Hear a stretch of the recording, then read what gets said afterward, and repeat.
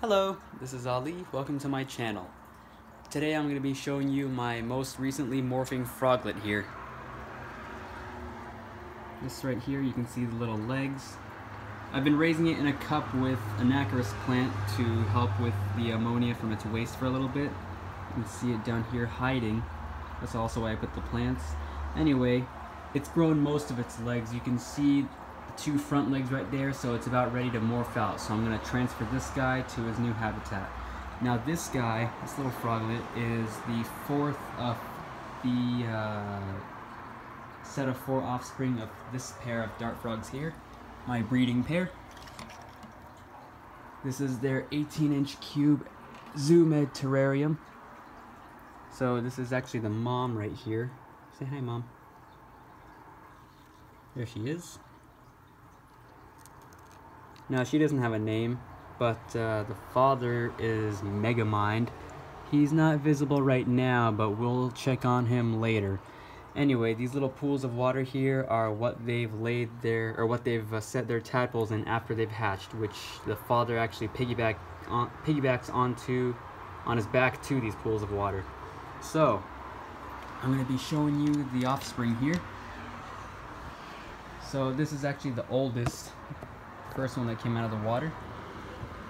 Here he is. This one's about 1.5 months old. And for each of these little bins, I have kind of a piece of cork here for invertebrates and microfauna to hide in so they can forage. And then also a pool of water here with java moss and charcoal bits to help with ammonia from their waste and just to keep the water a little cleaner. Alright, so that was froglet 1. The second froglet here, hiding under the piece of log or cork bark I added. You can see his little head over there.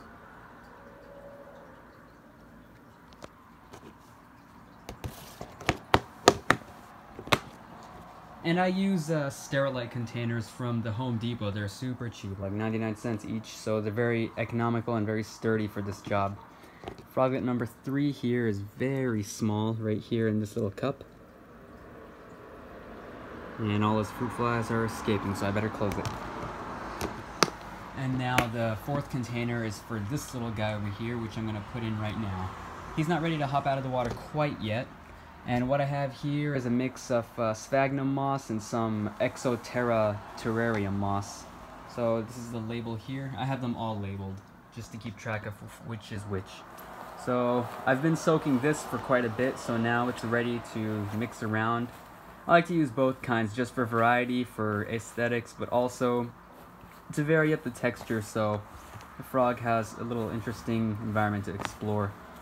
Also, to provide variety for little microfauna I put in here, I put springtails and isopods. That way they help a little bit with cleanup of the frog's waste, and also to provide foraging opportunities for this frog as a supplement. Alright, so the moss is nice and fluffy here.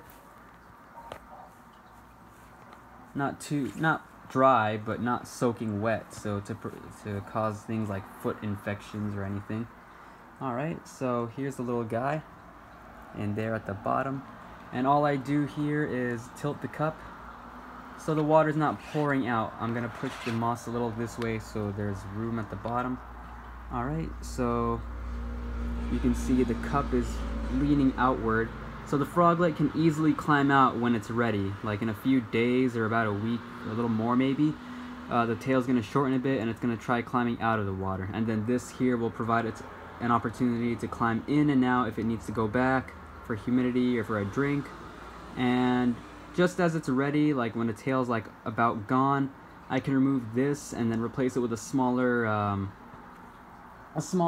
like sauce or little cup you can get at like a deli mart, like these over here. Let me open the container really quick. Sorry, my hand's dirty. Let me use my clean hand.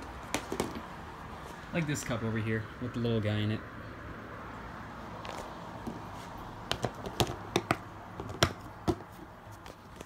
Alright, so now that this setup here is complete for now, I'm going to go ahead and close it. And I apologize again, my right hand's dirty. I don't want to get that on my phone.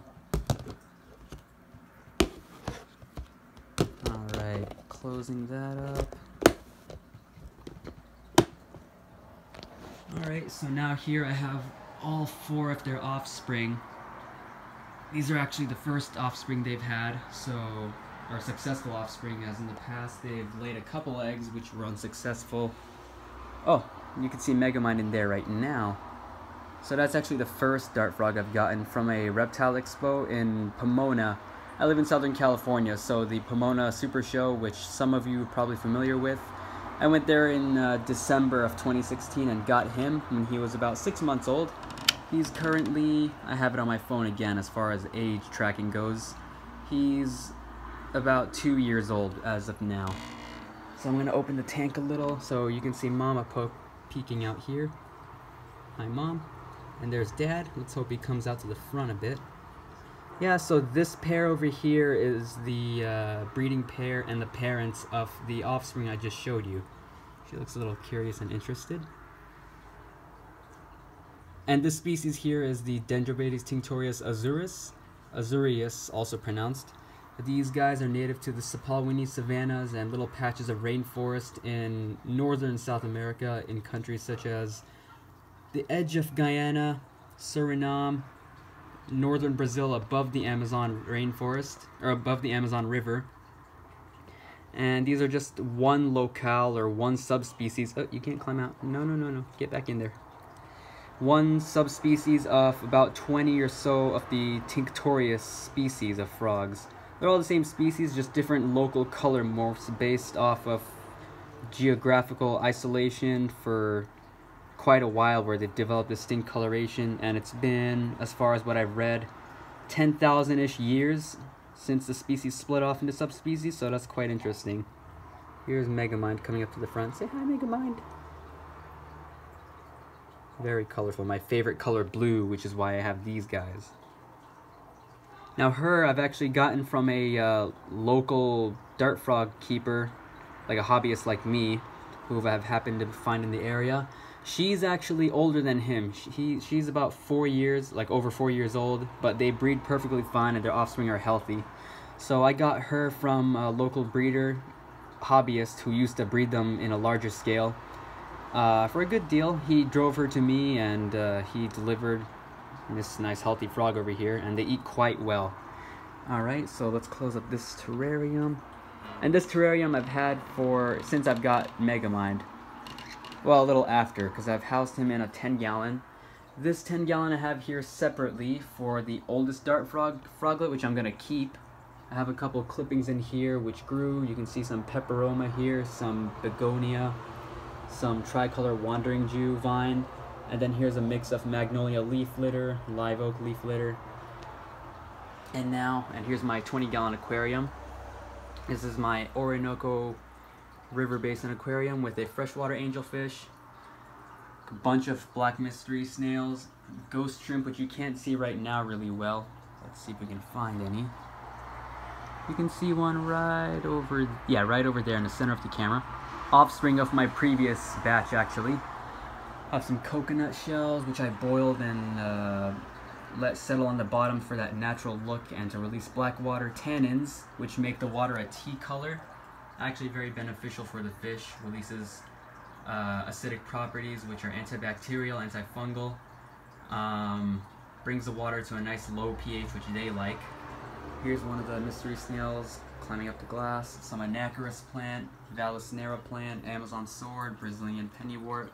This is Bubbles, the freshwater angelfish. She's about 7 years old. I've had her since 8th grade. I'm now in my 3rd year of college. And then this is my school of black neon tetras. Sorry for the camera and the glass reflection. So you can see in here my school of black neon tetras. 10 actually. And I also used a large piece or a branch of manzanita wood in here. We'll cover all this in a separate video. I'll show you how I built these aquariums, this terrarium, as well as discuss how I constructed this. And for this tank, you could see the flowers over here of the Brazilian peace lily species I picked here, and they're enjoying the pool. Sorry to interrupt. So here's where I culture their food. These are fruit fly cultures, super easy to produce, a lot easier than you'd think, and very cheap, which is a great reason to keep these dart frogs. So all I use for these are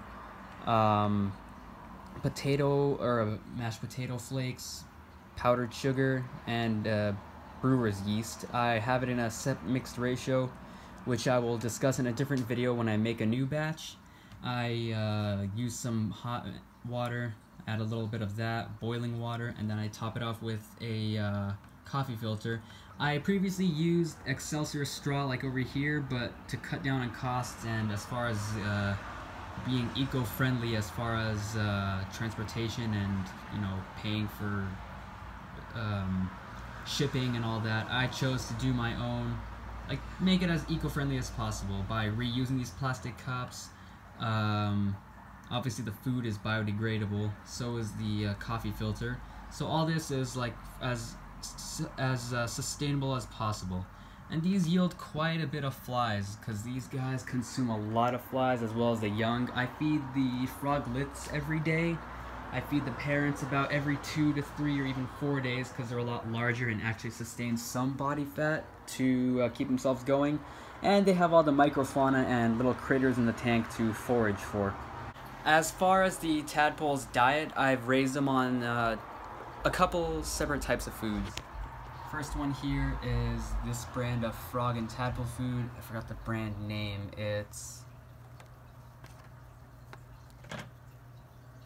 Yeah, the brand, I don't see the brand name on here. Anyway, the second food item is Josh's Frogs Dart Frog Tadpole Food. Josh's Frogs is actually where I've got my first frog from. This stuff has a lot of great carotenoids, a lot of spirulina and chlorella algae powder. And then this third set here is actually meant for fish fry, but it works equally well for tadpoles. This is micron or ceramicron growth food. I actually take the little granules of this or this when I rotate between them, cover it in powder, like powder it in this the way you would with like crickets or fruit flies for your other reptiles and amphibians, and then just drop it in the water for them as I feed them. When I first feed them, I drop about a pellet every 2 days, and then when they get older, like greater feeding volumes but less frequent feeding, so say like 2 pellets every 2 or 3 days, because they'll also forage on the plants I have in the water with them, and it also gives their digestive system a break to clear out. I also use ReptiSafe water conditioner here to treat all their water and let it sit for a day before I renew or change their water in the cups I raise them in. And as a safety measure, I haven't used this. This is just an item of preparation, but a lot of, especially professional dart frog breeders and keepers, use this. Cordon methylene blue. It's a general disease prevention. It's a much more concentrated form of antibacterial, antifungal, a general disease prevention. So I haven't used it. I actually need to do a little more research on this before I use it, which is funny.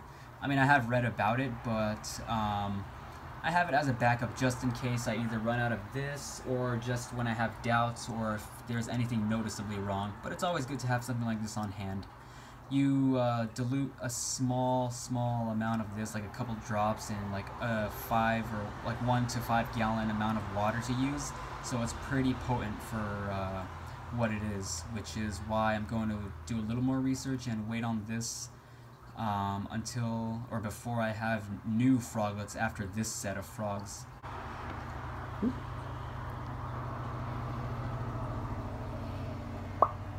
Anyway, I will update you when this froglet over here morphs out onto land. It was nice presenting my froglets over here. Sorry. It was nice presenting my froglets here. Thank you for watching, and stay tuned.